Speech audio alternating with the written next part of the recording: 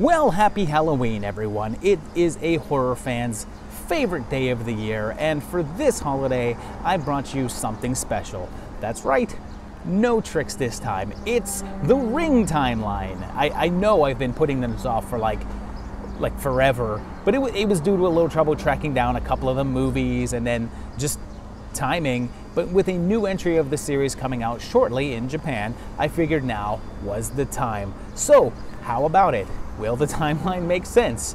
I figured I'd do that little girl in the well a favor and help her in figuring out her own continuity. What's that you say? I wasn't supposed to help her. Well, damn. Okay, this probably doesn't actually start where you think, but we begin back in 1995 with Ringu, or just Ring, but not the Ringu that you've likely seen. Based on the 1991 novel, this was actually a made-for-television version of the story, and we begin with a young woman alone at night, and right away, something is after her. It gets her, and at the same time, Kazuyuki witnesses a man dying on a motorcycle. He's a reporter, and he discovers that there were 4 people that died at the same time from a mysterious heart failure. There's a subplot with a psychic that may be a fraud and caused Kazuyuki to get demoted, and it turns out that all 4 of the victims were at a resort together, so he goes to check it out. There's a guest book here, and it looks like the crew signed it in early June, so that's the month that we're set in, but it doesn't include the year. He finds the tape they watched, which is volcanoes, dice, and an old woman saying someone will come for you, followed by a series of symbols that say you'll die in 7 days. And before it can tell you how to avoid death, it cuts off. And then, this was confusing because the version I had showed commercial breaks that I was not expecting, so all of the sudden there were animated women jumping through the skies, and I just thought, damn, this version's weird before I figured it out. He gets the psychic involved and gives him a copy of the tape, and they start to unravel the mystery of the tape as the days count down, and they realize that what they're seeing is someone's memories burned into the tape itself. They learn about a psychic woman who died in 1956 who had a daughter named Sadako, and there's a calendar up on Kazuyuki's wall that's a bit hard to make out, but it looks like it says 1995 on it, so that's probably our year here, and his wife has watched the tape. They track down Shizuko's cousin, who said she threw herself into a volcano a long time ago, which we know to have been in '56, and that she was impregnated by the man who was touring with her as a psychic. Young Sadako was teased a lot, and she was a little girl when her mom died, so she was born around 1950 or so, and had psychic powers greater than her mother. She joined a theater group when she was a teenager, so in the mid-60s, and Kazuyuki says it was about 30 years ago, so that lines up. Turns out that she was also boning her dad, and they visit a doctor who said that around 30 years ago she was in the hospital with her dying father, and they have an affair until he discovers that Sadako is a hermaphrodite. She attacks him, so he knocks her into a nearby well, and it turns out that the cabin was built over top of that well, so they dig up the floor and find it, and with time running out, Kazuyuki sees Sadako and finds her remains. And the time passes, and he doesn't die, so they've broken the curse. The next night though, when his 7 days are up, Ryuji sees a naked Sadako appear, and she kills him. Kazu realizes that he escaped the curse by making a copy and showing it to Ryuji, so to save his wife, she must make a copy and curse someone else. 3 years later, the franchise jumped to the big screen with another adaptation of the novel, also simply called Ringu. So this is a separate universe from the TV movie since it's the same story, retold. This one begins on Sunday, September 5th. The only years that happen around that time are either 1992 or 1999, so this may be one of those? There's 2 girls here, and one tells the story of a boy recording a channel which should have been blank, but instead had a woman saying he'd die in 1 week, and he did. Turns out that one of them saw a similar tape and then had a phone call saying that she had 7 days. That night, something comes for her, and a reporter discovers that several people from the same high school all died at the same time. Reiko here takes the place of Kazuyuki from the novel and TV film, and she's a news reporter instead of a newspaper man, and she has a young son. The girl who died in the intro has been changed to her niece, and then it follows the basic plot of the TV movie and the book with the introduction of finding Tomoko in the closet and her personal photos, which tell us that we're set in 1997. And there's some distortion there. We're then told that it's Monday, September 13th, which didn't line up that way in 97, but I guess it did in this universe. But like in the last one, she goes to the cabin and finds and watches the tape. The imagery is pretty different here, but she still gets the call, and weirdly, there's this calendar up on the wall. It says it's September, but again, the days of the week don't line up with 97 and match up with either 92 or 99. But like I already said, these days are different. Instead of seeking help from just a psychic, she instead calls on her ex-husband, who's also a psychic, and he watches. They investigate, and a little later shot of the calendar clearly shows the 97, so that's, again, definite.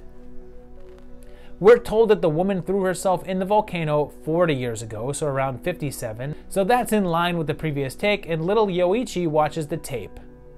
The backstory is similar, and it's realized that the tape is Sadako's rage taken form, and they find the well. Here, instead of a random doctor, it's her father, the professor who pushed her into the well. And they again find her body and believe the curse to be lifted. Ryuji theorizes that Ikuma killed Sadako because she wasn't really his daughter and her true father wasn't human. And of course, our long-haired friend comes for the ex. And for the first time, we get the imagery of Sadako crawling from the well and coming through the TV, complete with that eye. Reiko figures out that copying thing and decides to save her son by giving a tape to her father, and I think this should be obvious, but again, this is a separate universe from the TV movie and a second continuity. So here's where it's interesting, because on the very same day, the same day that Ringu was released, a sequel was also released. It seems the studio knew the novel and TV movie were a hit, so they made the two movies back to back with different teams and put them out on the same day. So also in 1998, we got Spiral, also known as Rasen. It picks up right where Ringu left off, as a former classmate of Ryuji is told that his recent death and he's to perform the autopsy. They found his body yesterday, so it's still September of 1997, and they do the autopsy and find a note in his stomach. It's said that Reiko and Yoichi have gone missing, and Andu teams up with the student who found Ryuji's body and learns about the tape.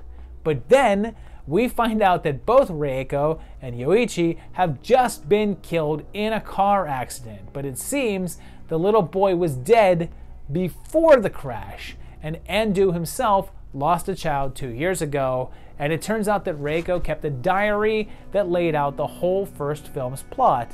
And we also learn that Reiko's father killed himself, and they get the copy that she made. Andu watches the tape and immediately is visited by Sadako in a way we haven't seen before. This calendar lets us know that we're into October now, and this one again doesn't line up with 97, and instead that 99 or 92 line up, but it does match up with the dates from the last film, so the calendar is consistent.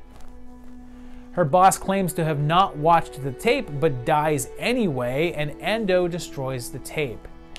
It seems anyone who Sadako kills has a virus, and his week runs out and nothing happens to him. It turns out that the virus that killed the boss was mutated, and even though Andu sees her alive, we find out that Mai is dead and has apparently recently given birth, but no sign of a baby can be found. Also, the virus seems to be spreading without the tape, and it looks like just reading the journal spreads it. And then, okay, bear with me because it's a lot. We find out that Sadako put her own genetic information onto the tape and then went into Ando when he watched it, and then went into Mai when he had sex with her, and then Sadako then birthed herself, killing Mai, and it's revealed that Ryuji was helping Sadako and not trying to stop her. And she promises to bring Endo's son back from the dead if he helps her, and they use her genetic material and implant it into Mai, which returns his son to the age that he died with all of his memories somehow. I do not know. Ryuji is brought back as well, and they plan to release the diary as a novel spreading the virus worldwide. And here's what happened. With this and Ringu released on the same day, the first film was a critical and box office success, whereas this one was not. It was torn apart in reviews and didn't perform well at all. And so, 1 year later, they tried again with Ringu 2, once again directed by the 98 Ringu's Hideo Nakata. It picks up with Sadako's uncle viewing her body from the well, and they say that it appears that she died only a year or two ago and Reiko is missing. So it appears that this is immediately afterwards again, and it's still 1997 in September. Mai is here as well, and she teams up with one of Reiko's co-workers, and at her apartment they find a destroyed tape. Reiko's father has been found dead, and apparently the idea of saving yourself by copying and sharing the tape is now well known, and Tomoko's friend from the beginning of the first film has been institutionalized. So by this point it seems kind of weird because Mai is here a lot, and this seems to conflict with Razin, but not as much as when she encounters Yoichi and he's still alive. And then Reiko is here too, still kicking and not killed in a car crash, and this is past the point of when Razin had taken place, so it seems as if it's ignoring that entire film. And that's the case, because when that film was a bomb, they went back to the drawing board with a more official sequel in a way, with most of the original cast and the original director. So this is a separate continuity. Ozaki is given a copy of the tape from a high school girl and implored to watch it, and they're trying to, I guess, fix Masami by extracting the psychic energy from her head in a sort of science experiment and project it onto a blank tape. It's the cursed recording, but Mai trashes it, and oh, meanwhile Dick Okazaki doesn't watch that tape and Kane is killed. And I guess Yoichi has powers now because he does this, which I believe is not meant to be funny, but absolutely is.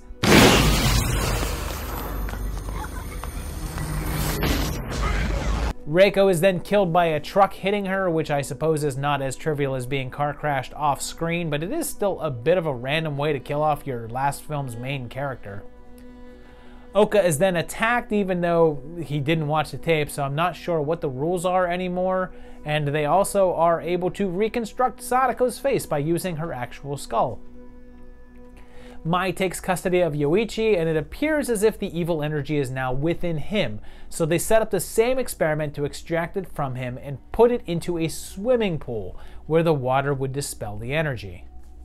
It goes wrong with Mai and Yoichi ending up in the well, but Ryuji's spirit appears to help out, but Sadako appears to try to stop them but merely asks the question. It ends with Okazaki in the hospital, now haunted. Should be noted that this film is in no way based on any of the novels and is an entirely new story. So at this point the series was gaining worldwide popularity and it was remade for another country, but oh no, we're not headed to the US just yet. Instead, in 1999, the same year as Ringu 2, there was the Ring Virus, a Korean adaptation of the novel, or remake if you will. It starts in a familiar way with the girl in the home alone like the 95 version and the book, but follows a female protagonist like the 98 version. Instead of a son, Hong Sun-ju has a little girl, and again, it's her niece that died and was found in the closet. The story then pretty much follows the 98 version, with even the tape being kind of similar, and we're told that it's Tuesday on December 1st. And that's how it fell in 1998, and even though the calendar didn't line up in the Japanese version, it's possible it does here, and this is 98. Instead of either a psychic or her ex, Sun-ju instead teams up with a doctor named Choi Yuk, who's kind of a creeper, but yeah, it's the same movie. Instead of Sadako, it's Park Eun-seo, and when they find her uncle, there's a big calendar up on the wall that again matches up with 98. So we're sticking with that, and they go with the book version of her death, where her killer is not her father, but instead a character that is her half-brother. They do keep the hermaphrodite element though, and Eun-seo is played by Bae Doona in her film debut, and she would go on to big success in both the Korean and American markets, starring in Sympathy for Mr. Vengeance, The Host, the zombie show Kingdom, and also Sense8, Cloud's Atlas, and Jupiter Ascending. The ending follows the 98 version pretty much to a T, including the TV crawl and wonky eye. 1 year later, in 2000, we went back to Japan for Ring Zero, Birthday, which starts with a young girl who has watched the tape talking about a dream where she was at the well, and we then bounce 30 years earlier, so probably late 60s, and we're told that she went to this school 11 years earlier in the late 50s then. There's a calendar here that's just too hard to make out, which is like filmmakers just straight up teasing me, but we know her mother died in 1956 and she went to the school a little after that, so like 57, 58, 59 or so, and this is 11 years after that, so this is like 68, 9, or 70 here. We meet Sadako in human form, and she's learning to be an actress, although she makes the others nervous when she's around, giving them dreams of a well. Sure enough, a figure in white shows up and the lead actress ends up dead in a familiar fashion, and the reporter says that it's been 12 years since the big experiment with her mother. So this is likely 1968 here then, since the latest her mother was around was 1956, and this could be no more than 12 years later than that. It seems like Sadako suffers from blackouts and steps into the play's lead, and there's a reporter looking for her who was the fiance of the man who died at that demonstration all those years ago, revealing that there's two Sadakos, a light side and a dark side. But then, here's a surprise. Sadako also has the ability to heal people and makes this man walk again. On the opening night of the play, everything goes wrong when they play the recording of that infamous demonstration, causing Sadako to break down, so she has a Carrie moment, and the troupe gangs up on her and attacks, killing her. They go to see Ikuma, and he reveals that she had split into two, and when the good side returns to life, the dark side appears and the two merge. She straight up then just kills everyone, and although she seemingly reverts to normal, Ikuma sends her down the well. By this point, the film had become enough known that there was interest in an American version, so in 2002 we got The Ring, now the fourth version of this same tale. This time it's from Gore Verbinski and from DreamWorks with a close to $50 million budget. It starts like Ringu with the two girls, including Joan of Arcadia, and the one gets taken, of course. It's pretty identical, and again we're following a reporter here played by Jet Girl, and her son is one of those, hey, I'm like 8 but also look 30 kid actors. They add a new wrinkle here with the kid being psychic and a little creepy, and Rachel's sister is Lindsay Frost, who we're going to see melt in like a week or two here. We get the film's defining moment with the body in the closet and Seth cameos, and then the plot pretty much stays the same. But hold up, she gets to the cabin and these kids chose to watch the haunted tape when instead they could have chosen your Hunter from the future. They chose a horrible death instead of choosing unbelievable joy, the unbelievable joy that is your Hunter from the future. Rachel watches the tape and shares it with her ex, who was also just in X this past year, but they also toss in a bit of Ringu too by visiting Becca in the hospital, and then starts to solve the mystery, finding one of the most blatantly photoshopped pictures ever. We see articles about Anna Morgan and their horses, who won 3rd in 66, 2nd in 67, and 1 in 68, which is said was last year, so this article is from 69. The horses all died in 78, and Anna died at 44 years old. Rachel sees way more visions than Reiko did, and of course Aiden watches the tape. From here, again, it just follows the 98 version pretty closely, except instead of meeting up with Sadako's uncle, we meet up with William Stryker, Anna Morgan's husband, and discover that Anna had a series of miscarriages back in '66, and there's a series of experiments from '78. We discover that the Morgans had a daughter named Samara, who had a power of projecting images, and she's Donnie Darko's little sister, but somehow I don't think Samara is into sparkle motion. Daddy Morgan kills himself, and why do these drawings of horses look like Seth from Superbad drew them? The ending pretty much just repeats the other versions with them recovering her from the well, although here she didn't survive the 30 years down there and died after 7 days, which is why she kills you after 1 week. The finale is just the same, but just kind of blander than the Japanese version, and she figures out the copy thing, although with no parents featured in this one, it's not clear who they intend to show it to. And you know, there were some close calls, but you never see a date here, but let's roll with Real Time 2002. That was such a massive hit that it sparked a whole wave of other remakes of J-horror films, and of course a sequel in 2005's The Ring 2. It begins with a young couple as Jake here desperately tries to get Sharon Carter to watch the tape, but it's too late. I should point out that the DVD came with a short film entitled Rings that detailed his week before, from finding the tape to chronicling what leads up to the start of the film. Rachel and Aiden are back and he's still alive, so they got someone else to watch the tape instead of him, and they've moved to a small town. And Riley Denbo is here, and it's clear that she hasn't been there that long. She destroys the tape, and oh yeah, this one didn't have Verbinski return, so instead they got Hideo Nakata, the director of Ringu and Ringu 2, to come on board. While at a flea market, Rachel sees some videotapes from Old School and Win a Date with Todd Hamilton, which came out in '03 and '04, so we're past that point, I guess? And oh boy, those deers look insanely fake. A good thing it's just a quick shot of them and it doesn't linger or anything. It's pretty clear that Samara is haunting them, tape or no tape, and oh, wow, yeah, those look silly. I don't get it. Are real deer like really hard to come by to use in the film or something? Samara starts to exert influence and tries to straight up possess Aiden, having him end up in the hospital where Celia Hodes strolls in, as does Mr. Brady, and we find out that while Samara was adopted, her birth mother tried to kill Samara as a baby, and it's kind of hard to tell here, but her mother is played by Mary Elizabeth Winstead. Rachel tracks her down, and it's freaking Carrie, and Samara takes control of Aiden completely and kills Max. And here's a fun fact: Nakata hates this movie. He said that the studio basically controlled the whole thing and made him reshoot scenes and practically disowns it. There's a prescription bottle here that's dated 5/5/05 and expires in '06, so we're definitely set in '05 here.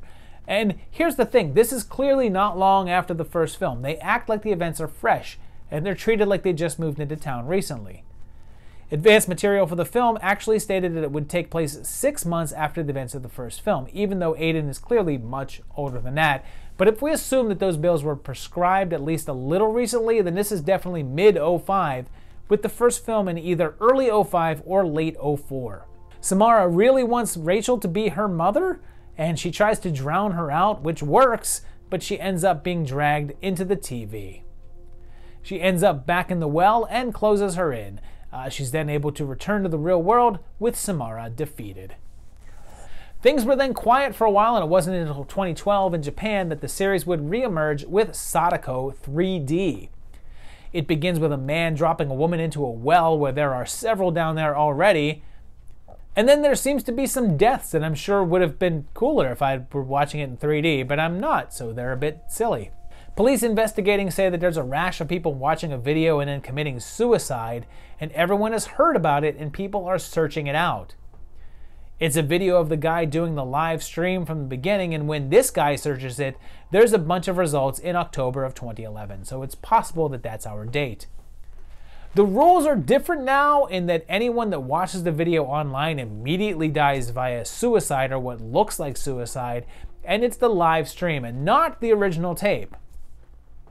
The stream is the work of Kashiwada, and their search also shows a bunch of results for October of 11, and they say his stream was 10 days ago. So we're in 11 now, because there's even posters for 2011 on the wall of this classroom. The video is Kashiwada talking about resurrecting S, who he says will destroy humanity, and is then killed. And Sadako then emerges, but Akane's scream stops her. Seems that she has telekinesis, which has people wary of her, and she has a boyfriend named Takanori, which was the name of the little boy at the ending of Rasen, Ando's revived son. He gets taken by Sadako, and it's revealed that she is looking for a vessel, and she wants to live on in Akane. And it's said that she died decades ago, and Akane and Officer Koiso head to the location of the well. Seems Kashiwada was throwing women down there, and mutated versions that appear to have wandered in from a different film series emerge and attack, with Akane eventually using her powers to kill them all. She faces off with Sadako and finds Takanori, and look, it's not outright stated in this film, but this is the little boy from the end of Rasen. This movie is based on the book S, and I should say kind of based, because in the book it's clear that it's the same character, and they promoted this film as a follow-up to Rasen. So this is in the same universe as that film, and this disregards Ringu 2 then. There's no mention of what happened to the virus aspect of that film though, and Sadako takes over Akane, but Takanori finds her seemingly unharmed. There's then a confusing mid-credit sequence with Kashiwada's landlord, like she was in on it, and then there's a confusing post-credit scene with Kashi making a video saying, "Here we go again," insinuating that he's not actually dead. A mere 1 year later, that was followed by 2013's Sadako 3D 2, and begins with Takanori and Akane at the birth of their child, and that landlady is here again as well.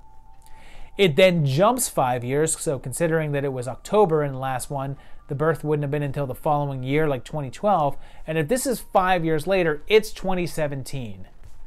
The child has grown up into a little girl named Nagi, and strange things begin as a woman's internet compels her to stab herself. Nagi's being overwatched by Takanori's little sister, Fuko, and we discover that Akane died in childbirth. Turns out that Kashiwada was in fact alive, but was arrested and is awaiting execution, and Nagi's clearly got the evil in her as she gets revenge on a mean girl at the park, and then does her Carol Ann impression. Hey, now that I finally did the ring, now y'all can start harping on me about Poltergeist. People around her start killing themselves, and it turns out that Koiso survived the last film, but whoops, not for long. The curse starts to spread, affecting a whole subway car, and Fuko goes to see Kashiwada in jail, and he tells her that the child is Sadako's, and the only way to stop things is for either Fuko to die herself or to kill Nagi. Fuko contemplates doing so, but is unable to when she starts crying. It turns out that Akane is not really dead though, and that Nagi isn't truly Sadako, and if they are ever brought together, Sadako's full power will be unleashed into the little girl. Because it seems that Nagi wasn't to blame for the killings the entire time, and there's some fighting, and Fuko decides to let Nagi meet her mom for some reason. Before they can touch though, Akane is shot dead and Sadako tries to claim Nagi, but Fuko is able to save her. Kashiwada is executed but reveals that Sadako's child has been a different girl this entire time and is still out there. 3 years later, the inevitable happened as we got Sadako vs. Kayako in 2016, the crossover film between the Ring series and The Grudge. The film was first revealed as an April Fool's Day joke, but then became an actual thing, a thing they promoted during baseball.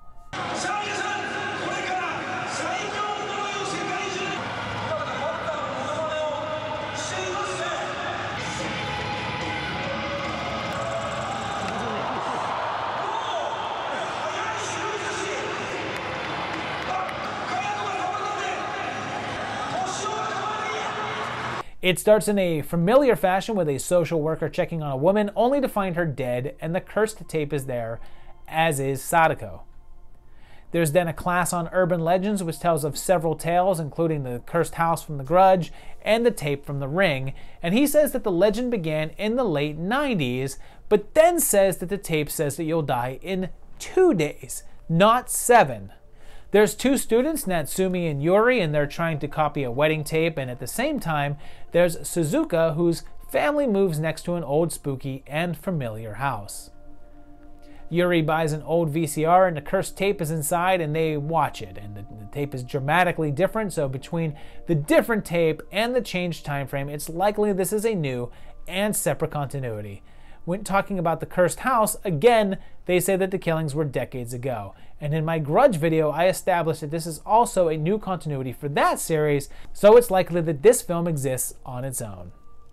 The girl's teacher agrees to watch the tape and does so, becoming cursed himself, and he says that the experience of watching the tape differs from person to person and is a case-to-case thing. So it's possible that the curse can change, so there's a possibility you can put this into continuity with the first of them possibly on the Ringu and Ringu 2 timeline. The kids enter the Grudge house and are all attacked by Kayako and Toshio, and they try to exorcise Natsumi, which doesn't work, and Yuri watches the tape in an attempt to help her, but no one makes a copy. A super psychic and his little girl's sidekick show up, and they say that getting rid of the curse by having people watch the tape is merely a rumor, and they decide to have Sadako and Kayako fight each other, and they find a well in the backyard. Not the original well, but just a random well.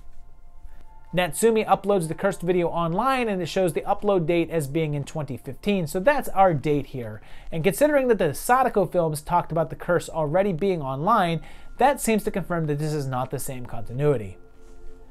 She's then killed by Sadako, and Suzuka's family enter the house and are killed, but she escapes, although she's cursed. Their plan is to take cursed Yuri and Suzuka into the Grudge house and let the demons fight each other, and before they do, there's a calendar up on the wall.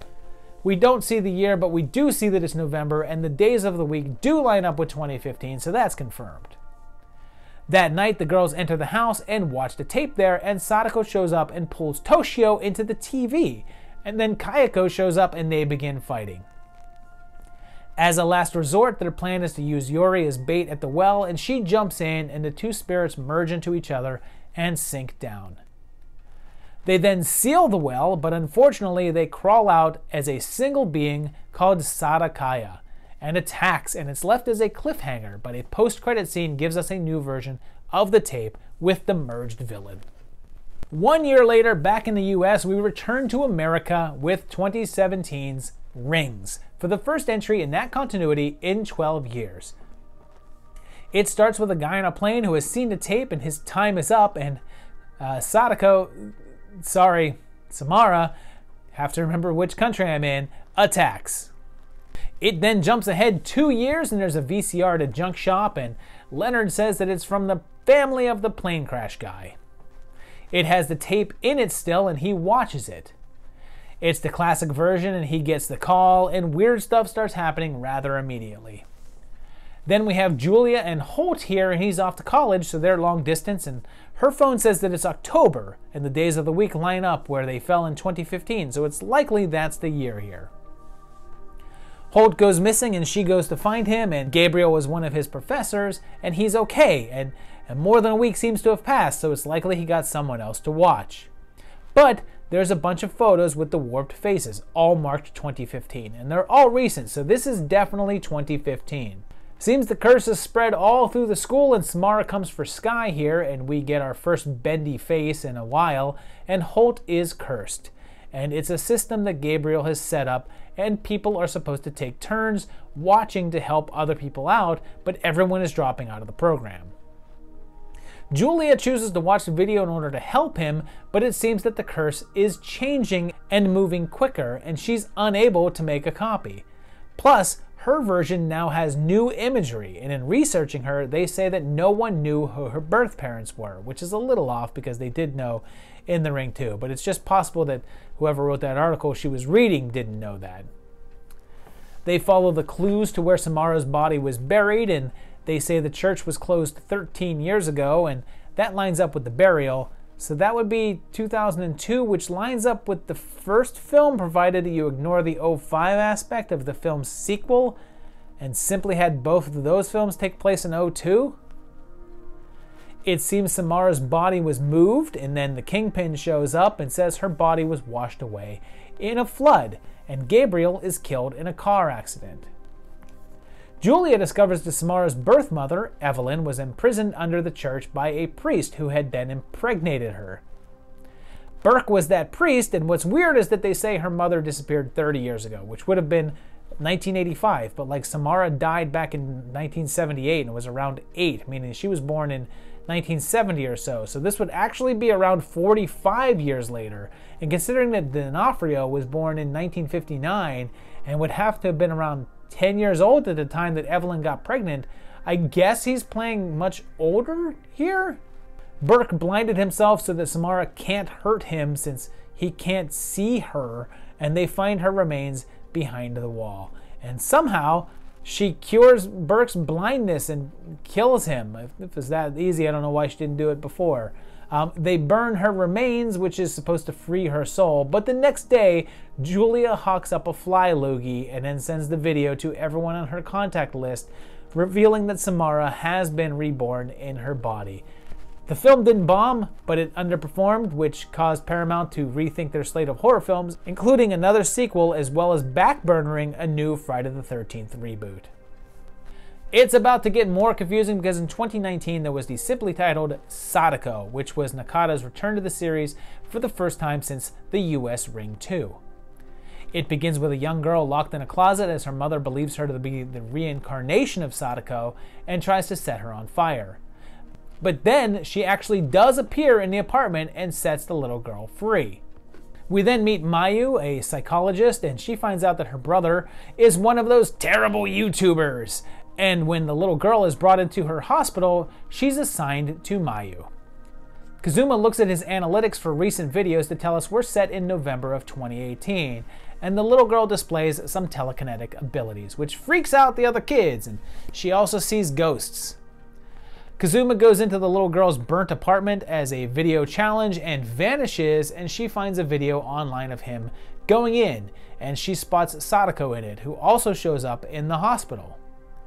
This woman talks about a bunch of her friends dying in high school, killed by Sadako, and recaps her origin, and she's soon taken and killed. Mayu sees a vision of some caves, so she ends up going there, where there's a shrine that was built, and it was where parents would throw their unwanted children, and Sadako would feed on them.